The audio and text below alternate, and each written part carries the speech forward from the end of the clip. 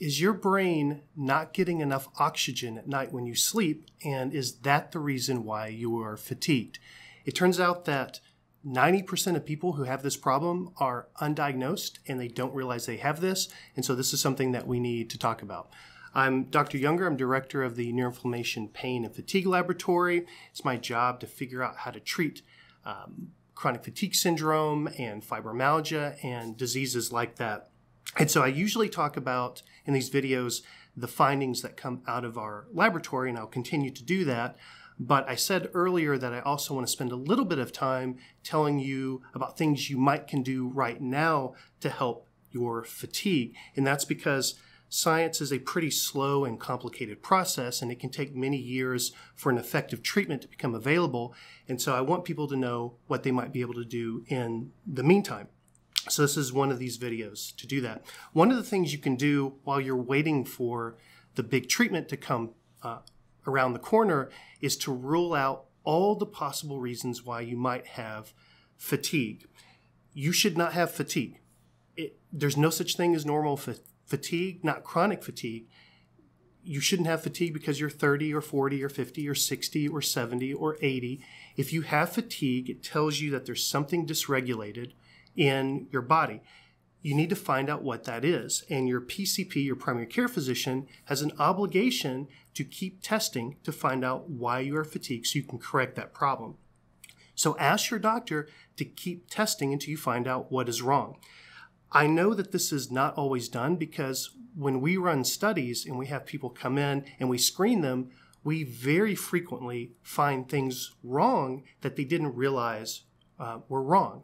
And so we find medical issues that were not properly tested before they came to our laboratory. And so everyone needs to test as many things as they can as long as they have unexplained fatigue. So I'm going to start a list of the most common reasons why you can have fatigue, and then we'll work our way down to the less common. And if you go through all of those things and get them tested, you may find that there actually was an explanation for your chronic fatigue that you just hadn't tackled or hadn't tested before. And so that's definitely something you can do.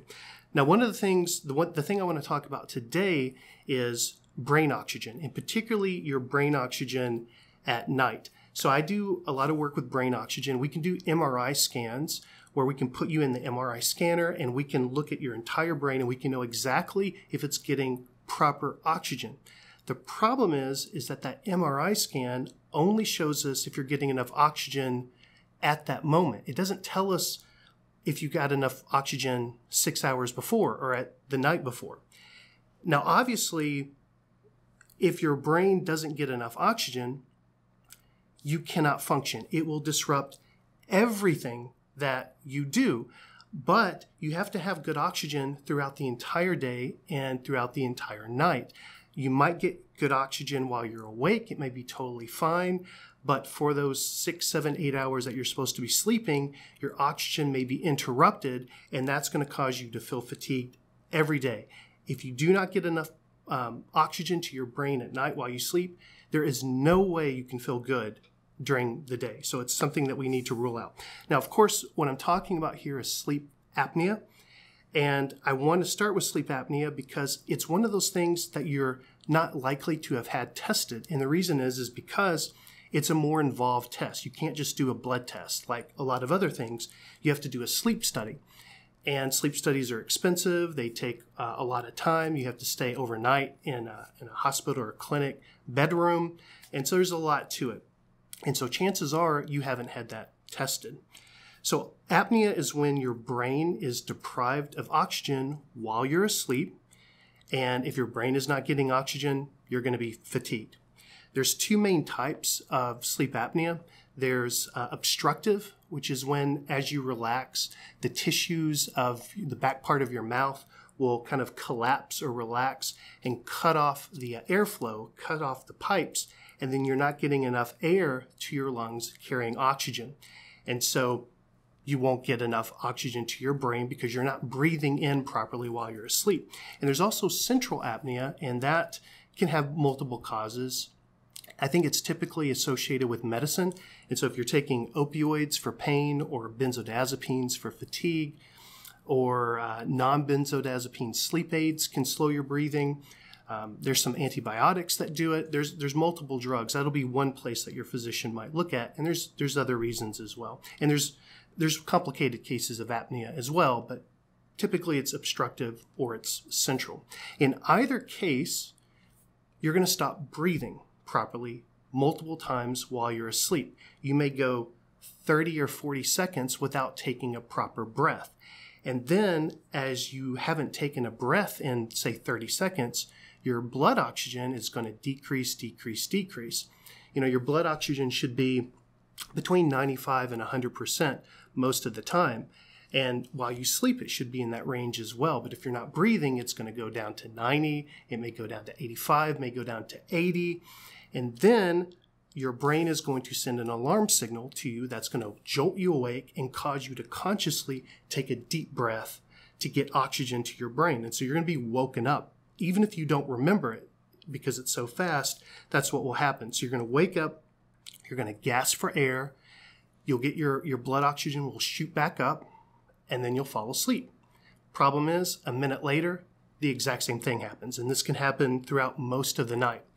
And so just imagine if there was someone next to you every minute, hey, waking you up. And then when you wake up, they go, never mind, and let you go back to sleep. And they do that every night, all night. Of course, you're going to be horrendously fatigued the next day. And that happens every night. You're going to be chronically fatigued. And so that's what it's like. So I know if 500 people watch a video, I know there's a handful of people who absolutely have this. And the reason we know this is because about 15% of U.S. adults will meet criteria for sleep apnea. But as I said earlier, 90% of them have not been diagnosed. And so the majority of people who have sleep apnea, they have no idea that that's why they feel fatigued every single day. So it's something that we need to look at. So I'm going to tell you what you can do to test it. Now, this is not medical advice. So go over everything I say with your physician. And if your physician says, I disagree with this, then you go with what your physician says. But if you've been fatigued for 3 months, and especially if you've been fatigued for 6 months and you don't know why, this is something that is warranted to test. So first of all, what can you do to find out if you may have sleep apnea? Number one, ask your physician for a sleep study. You say, hey, I'm fatigued. We don't know why. Can we do a sleep study? And then they may get you in, and then you'll get the answer. If you say, Jared, my physician said it's a year and a half wait to get in for a sleep study, and the insurance won't pay for it. Okay. If you can't do a sleep study, ask your physician if you can do an at-home sleep study. In this case, they will send you a little packet of equipment, and you can hook it up yourself. And one of them will look at your blood oxygen, it'll look at your respiration, it'll look at some of your brain activity, and it's a less involved version of the sleep study. If you do the sleep study, you're going to have 100 different wires coming off of you. At the at-home sleep study, it's less involved. You'll get a little video you can watch, and it'll show you how to put it on. It'll record the information a night or two, and then you'll send it back and it'll be analyzed, and your physician will see that. Okay, so that's one thing you can do. Okay, so if you say, well, my physician, or I tried it and insurance won't cover it, and it's going to cost $1,000 or something, then if you do that, if you can't do that, then we go on to the next one, which is if you can't do an at-home sleep study, try purchasing a physio monitor. These physio monitors are things that usually they go on your finger, and it's not the normal pulse oximeter. That won't work. It has to be specifically designed to record for 12 or 24 hours, and they usually fit on your finger. So these things, these exercise monitors or activity monitors that are on your wrist, that's probably not going to do the job. You have to make sure that it monitors and takes a blood oxygen assessment fairly regularly, like 1 a second. And so look for things that are specifically designed for overnight monitoring of pulse oximetry. So if you're using that, you can look at that. You can see, does your blood oxygen dip below, say, 90% multiple times? Do you see it dipping and then coming back and then dipping really low and then coming back throughout the night? If so, take that to your physician and say, here, look at this. I think I'm losing oxygen to my brain while I'm sleeping, and that should be enough to get you in to do a proper sleep study. If you cannot afford one of those devices, because they probably cost around $150 or $200, and I understand that's a lot of money. And considering that you may not have sleep apnea and you may use it 3 times and say, hey, my blood oxygen is fine all through the night, and then you can't use the device again for anything. So you may not want to get that device or you may not be able to afford it. So if you say, Jared, what do I do then? Well, if you can't do that, then enlist your partner to listen to what's happening while you're asleep. They probably already have a good idea, especially if it involves snoring. Apnea oftentimes involves loud snoring, but not necessarily.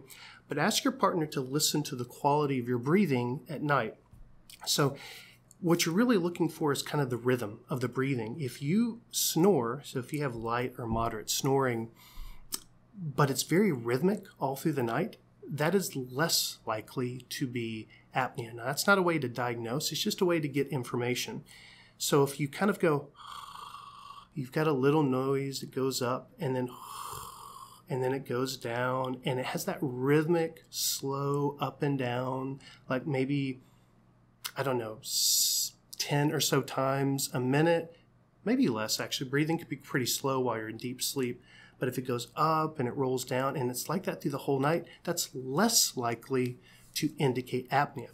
But if your partner's listening and instead what they hear is nothing for 20 seconds and then this gasping for air, and then you'll probably roll around because you're awake and you'll change position or something, that is more likely to suggest apnea. And so if your partner hears this, go to your physician and say, my partner says that 50, 100 times at night, they don't hear me breathing, and then they hear me gasping for air. That should trigger a sleep study and get you along that path. Now, if you say, Jared, thanks for all the advice, but I don't have a partner. So in that case, you can get your phone to do the same thing. There are some actually really good apps. I can't recommend any particular apps, but I know there are some good ones that will monitor your breathing and your snoring throughout the entire night. And they're usually marketed as snoring detectors because you can't use a phone to diagnose apnea, but it can give you a clue. And so it does the same thing. It'll record audio throughout the entire night. Sometimes you have to pay a little bit to unlock that feature, and it'll give you a graph in the morning of the intensity of your snoring, and then you can listen to certain snips throughout the night and see, does your breathing have that rhythmic quality, or do you hear that kind of gasping for air?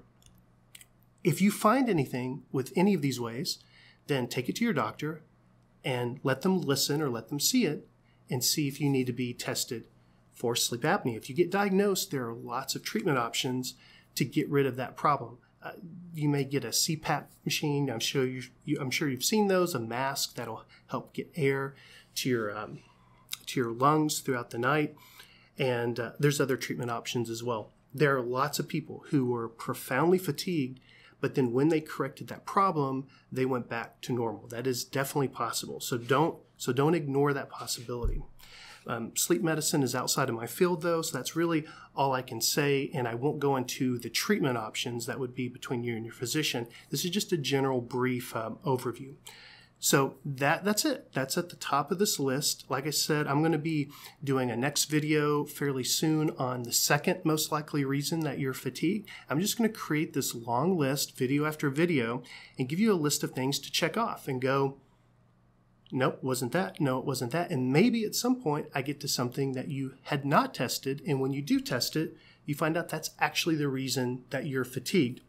So again, many of you will have an issue that's related with myalgic encephalomyelitis, chronic fatigue syndrome, and there are not good treatments for that. We're working on that. But a lot of you don't have that. It looks like you do, but you may actually have another problem that does have existing current treatments.